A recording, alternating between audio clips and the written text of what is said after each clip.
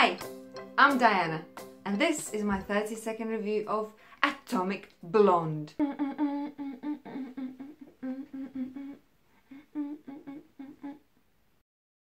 So what's it about? KGB, spies, list of names, you know, all that stuff.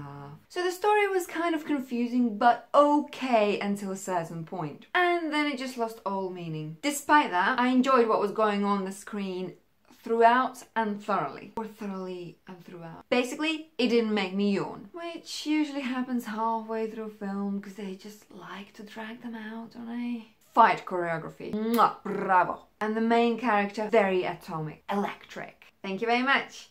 Bye!